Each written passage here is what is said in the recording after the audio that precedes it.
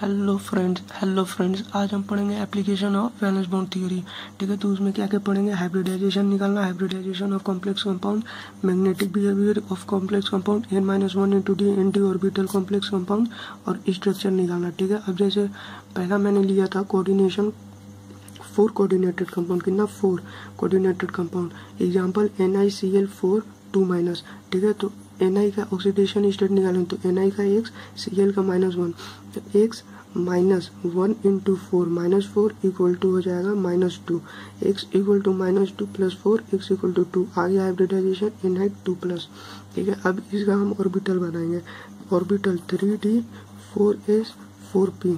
ठीक है, तो Na का इलेक्ट्रॉनिक कॉन्फ़िगरेशन कैसे हो जाएगा? इसका Na 2+ का, Na का होता है एटॉमिक नंबर 28, तो कैसे होगा 4s2 3d8, 4s2 3d8। ठीक है, 4s2 3d8 तो 28 है और यहाँ 2+ है, तो 2+ है तो 2 इलेक्ट्रॉन मिस करना, तो 2 इलेक्ट्रॉन हमेशा s ऑर्बिटल से मिस करवाएंगे। ठीक है, हमेशा s ऑर्बिटल से।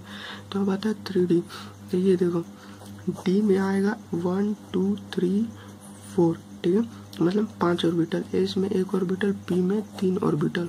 ठीक है, तो यहाँ पे 8 ऑर्बिटल है। ठीक है, तो 8 ऑर्बिटल फिल्ड 1 2 3 4 5 6 7 8।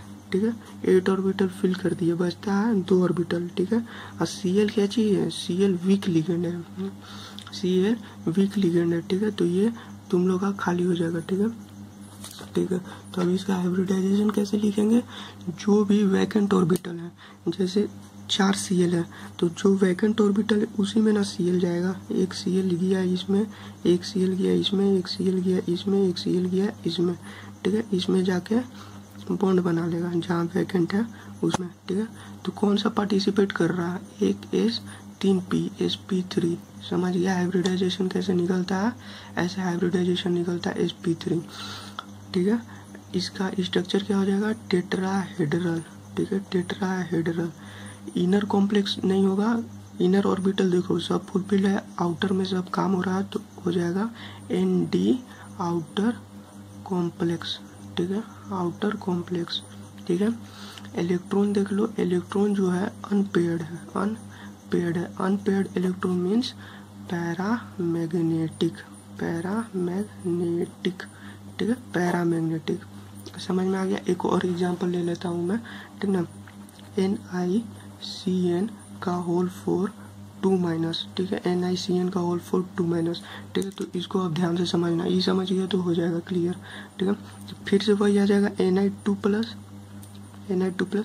जैसे Cn का -1 होता है, इसका x होगा, तो x -1 इंटू यहाँ पे 4। ठीक है, प्लस हो गया इक्वल टू -2 है ये, तो यहाँ से x इक्वल टू +2 आ जाएगा। सिंपल कैलकुलेशन है यार। ठीक है, तो निकल का 28 होता है, तो 4s2 3d8, 2 प्लस है तो s ऑर्बिटल 0 कर दूंगा। ठीक है, s ऑर्बिटल 0 कर दूंगा। तो अब इसका ये बनाते हैं। ठीक है, ये देखो 1 2 3 4, ये हो गया 3d। ठीक है, 4s 4p, 4s हो गया और ये 4p हो गया। ठीक है, अब इसमें देखो, इसमें इलेक्ट्रॉन भरना है। ठीक है, इसमें इलेक्ट्रॉन भरना, तो 3d में 8 है, 1 2 3 4 5 6 7 8। ठीक है, 7 8। ठीक ना, अब देखो Cn जो है स्ट्रॉन्ग लिगेंड है, Cn स्ट्रॉन्ग लिगेंड है, और स्ट्रॉन्ग लिगेंड में हमेशा इलेक्ट्रॉन पेयरिंग कर लेता है, इलेक्ट्रॉन पेयरिंग कर लेता है। ठीक ना, इलेक्ट्रॉन पेयरिंग कर लेता है, तो ये सॉरी ठीक है, तो ये जो इलेक्ट्रॉन है ये यहाँ पे पेयर कर लेगा। ठीक है, ये इलेक्ट्रॉन यहाँ पेयर कर लिया, मतलब वो कैसा जाएगा? ऐसा 1 2 3 4। ठीक है, ऐसा हो जाएगा, ये ऐसे, ये ऐसे, ये ऐसे, ये ऐसे, ये ऐसे, ये ऐसे। ठीक है, तो वैकेंट कौन सा बच गया? ये एक वैकेंट बच गया, 4s का वैकेंट बच गया, 4p का वैकेंट बच गया। ठीक है, तो क्या हो जाएगा? एक d एक s 3p, DsP3। Hybridisation is DsP3। Geometry क्या हो जाएगा? Square planar, square planar. Inner orbital काम आ रहा है, तो inner orbital complex, inner orbital complex. और इनर ऑर्बिटल है मीन्स लो स्पिन, ठीक है, लो स्पिन। और यहाँ छूट गया था आउटर ऑर्बिटल है, मतलब हाई स्पिन, ठीक है, हाई स्पिन, ठीक है, ठीक है, लो स्पिन। और इसका एक चीज़ और छूट गया, और एक चीज़ है, ये क्या चीज़ है, पेयर में है, पेयर्ड इलेक्ट्रॉन, ठीक है। तो पेयर्ड इलेक्ट्रॉन में क्या हो जाएगा, डाया मैग्नेटिक, ठीक है। देखो एकदम सिंपल तरीका में समझा दिया, ठीक ना।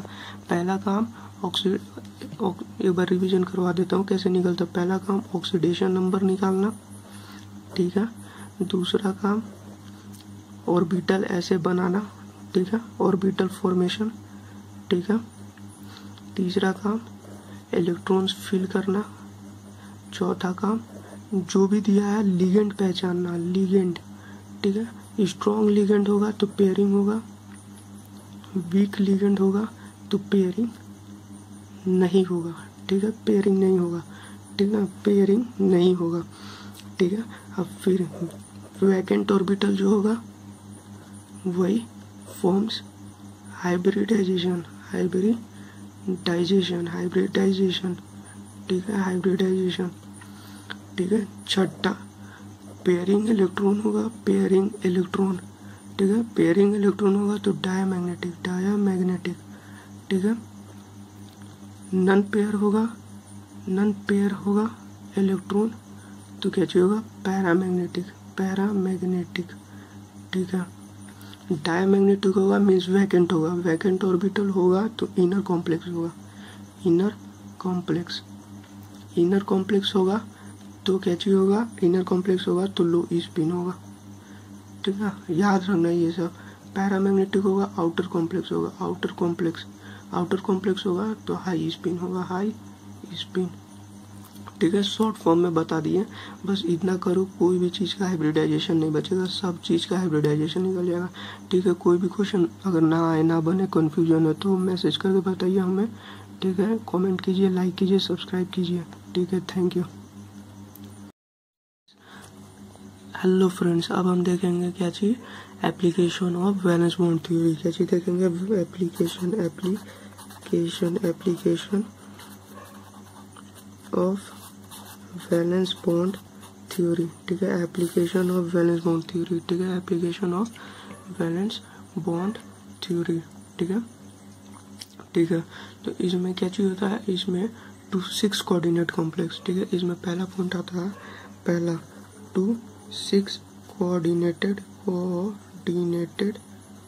कॉम्प्लेक्स, ठीक है। ध्यान से समझना, समझ में आ जाएगा तो कोई भी क्वेश्चन बन जाएगा, ठीक ना। IIT एडवांस हो, मेंस हो, नीट हो, कुछ भी हो बन जाएगा, ठीक है। तो 6 कोऑर्डिनेशन कॉम्प्लेक्स, ठीक है। अब कोऑर्डिनेशन नंबर क्या होता है इस वीडियो में मैं डाल दूंगा, लास्ट में रहता है, ठीक ना, लास्ट में आएगा तो उस पर क्लिक करके आप देख लेना कोऑर्डिनेशन नंबर क्या होता है, अच्छा से एक्सप्लेन किया होगा, इसमें मैं नॉर्मली एक्सप्लेन कर दे रहा हूँ, ठीक है। तो आ जाओ जल्दी से स्टार्ट करते हैं। CONH3 का होल 6 3+, ठीक है। तब कोऑर्डिनेशन नंबर क्या होता है, अब ये जो जैसे हो गया CONH3 का होल 6, ठीक है, यहाँ पे 3+, अगर यहाँ पे पॉजिटिव में हो तो साफ मेटल का कोऑर्डिनेशन नंबर 3+ आ जाएगा। अगर नेगेटिव रहता तो लिगेंड का -1 लेते हैं, x लेते हैं, -6 आता है, इक्वल टू -3 करते हैं, x इक्वल टू -3 +6 करते हैं, x इक्वल टू +3 आ जाता, ठीक है, इस तरह से। पर अगर पॉजिटिव हो तो डायरेक्ट उठा कर लिख देना है कोऑर्डिनेशन नंबर, ये था ट्रिक, ठीक है। और वीडियो देख लीजिएगा तो अच्छे से क्लियर हो जाएगा, ठीक है। तो कोऑर्डिनेशन नंबर आता है कोबाल्ट का 3+, ठीक है। कोबाल्ट का एटॉमिक नंबर क्या होता है, कोबाल्ट का एटॉमिक नंबर होता है 27, ठीक है। कोबाल्ट का एटॉमिक नंबर होता है 27, ठीक है। कोबाल्ट का एटॉमिक नंबर होता है 27। तो फिर इसका इलेक्ट्रॉनिक कॉन्फ़िगरेशन क्या होगा, इलेक्ट्रॉनिक कॉन्फ़िगरेशन होगा आर्गन, ठीक है, 4s2 3d7, ठीक है, 4s2 3d7। पर यहाँ पे देखो 3+ दिया हुआ है, ठीक है, तो 3+ दिया हुआ है, ठीक है, 3+ दिया हुआ है यहाँ पे, ठीक है। तो कभी भी 3+ अगर दिख जाए, 2+ दिख जाए, अब कुछ भी प्लस दिख जाए तो एक बात याद रखना, हमेशा एस ऑर्बिटल का इलेक्ट्रॉन जो है उसको रिमूव करेंगे, एस ऑर्बिटल का इलेक्ट्रॉन को मूव करेंगे, ठीक है। तो इसका एस ऑर्बिटल का 2 इलेक्ट्रॉन मूव कर दिया जाना, ठीक है। तो बचता है एक और इलेक्ट्रॉन इससे मूव जाएगा, ठीक है। तो सबसे पहले एस मूव करेंगे फिर डी मूव करेंगे, तो इसका क्या आ जाएगा 4s0 3d6, किसका कॉन्फ़िगरेशन CO3+ का, ठीक है। इसका कॉन्फ़िगरेशन अब हम लोग बनाते हैं इसका ये, ठीक है। तो ये देखो ये हो गया D orbital 3d 4s 4p 4d, ठीक है 4d, ठीक है। अब 1 2 3 4 5 ऑर्बिटल होता है डी ऑर्बिटल में, तब डी ऑर्बिटल में कितना है 6 इलेक्ट्रॉन, कितना है 6 इलेक्ट्रॉन, तो 6 इलेक्ट्रॉन फिल करो 1 2 3 4 5 6 इलेक्ट्रॉन्स, ठीक है। डी ऑर्बिटल में 6 इलेक्ट्रॉन्स फिल कर लिया, ठीक है। अब देखो NH3 जो है वो स्ट्रॉन्ग लिगेंड है, और स्ट्रॉन्ग लिगेंड क्या करता है पेयरिंग कर लेता है, स्ट्रॉन्ग लिगेंड पेयरिंग कर लेता है और वीक लिगेंड पेयरिंग नहीं कर पाता, ठीक है, ठीक है। तो ये पेयरिंग कर लेगा, तो ये देखो ये कैसा आ जाएगा 1 2 3 4, ये यहाँ पेयर कर लिया, ये यहाँ पे पेयर कर लिया, यहाँ पे आ गया वैकेंट ऑर्बिटल, ये आ गया वैकेंट ऑर्बिटल, वैकेंट, ठीक है। ये सब भी वैकेंट ही है, तो कितना है 6 भरना, 6 NH3 भरना। तो अब देखो यहाँ पे एक NH3, ठीक है, यहाँ पे एक NH3, एक NH3 यहाँ पे, एक NH3 यहाँ पे, एक NH3 यहाँ पे और एक NH3 यहाँ पे, ठीक है। समझ में आ गया। तो 1 2 3 4 5 6 बार आ गया। अब देखो कौन सा ऑर्बिटल पार्टिसिपेट कर रहा है, D2 D2 1 S 3p hybridisation D2sp3, ठीक है। अब इनर ऑर्बिटल आ रहा है पार्टिसिपेट, तो क्या चीज हो जाएगा इनर कॉम्प्लेक्स, ठीक है, इनर कॉम्प्लेक्स। सब इलेक्ट्रॉन पेयरिंग में है मतलब डाया मैग्नेटिक, ठीक है, डाया मैग्नेटिक। समझ में आ गया। देखो इससे अच्छा नहीं हमको लगता कोई समझाएगा, ठीक ना। इनर में है, इनर वाला वैकेंट है तो इनर कॉम्प्लेक्स, पेयरिंग में है तो डायमैग्नेटिक, ठीक है।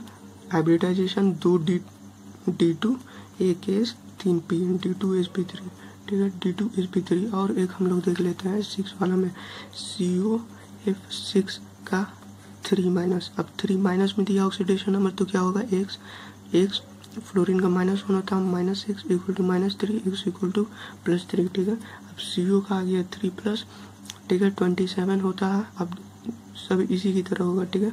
तो अब देखो 27 होता है तो यहाँ क्या हो जाएगा 4s0 3d5, ठीक है, 3d5, ठीक ना। 27 तो 3d6, ठीक है, 3d6, एक इसका 2 इसका जाएगा, ठीक है, 3d6।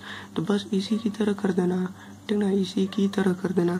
पर यहाँ एक डिफरेंस आएगा, ये इसका, ये जो है वीक लिगेंड है, जिसका मतलब ये पेयरिंग नहीं कर पाएगा, ठीक ना, ये पेयरिंग नहीं कर पाएगा। और ये पेयरिंग नहीं कर पाएगा तो 6 ऑर्बिटल किस में भराएगा, 6 ऑर्बिटल भराएगा, एक इसमें एक इसमें, 3p में p3, तो 1 3 4 और 1 5 और 1 6, 2 डी आ रहा। तो hybridisation sp3d2। Outer orbital participate कर रहा है, इनर नहीं कर रहा, तो outer orbital, outer complex. Pairing में नहीं है, सब अनपेयर्ड इलेक्ट्रॉन है, तो क्या चीज हो जाएगा पैरामैग्नेटिक, ठीक ना, पैरामैग्नेटिक। अब समझ में आ गया होगा कैसे ये बनता है, ठीक है। एक और है अब, ठीक है। तो अब आते हैं दूसरा कॉन्सेप्ट, दूसरा नंबर पे, ठीक है।